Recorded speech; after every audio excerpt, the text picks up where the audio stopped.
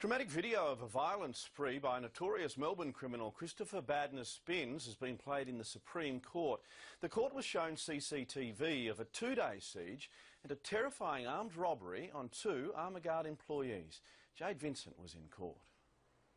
A meticulously planned heist, all caught on camera.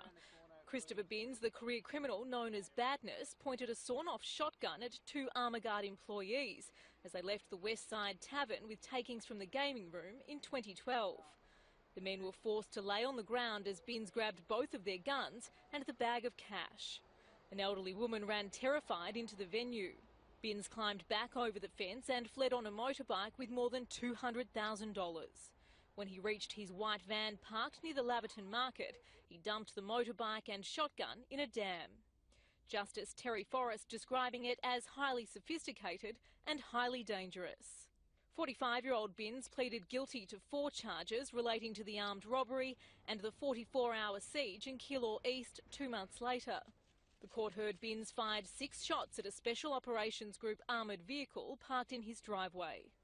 He was eventually shot down with rounds of beanbags after he exited the house, still armed with the revolver he stole from the Armaguard staff.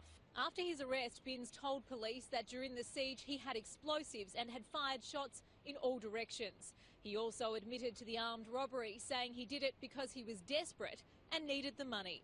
Later, a police search found revolvers, rifles and a grenade he kept in a storage container. Binse's lawyer said his client had spent much of his life behind bars, adding the word institutionalisation was possibly made for him. The pre-sentence hearing continues. Dean Binse, 10 Eyewitness News.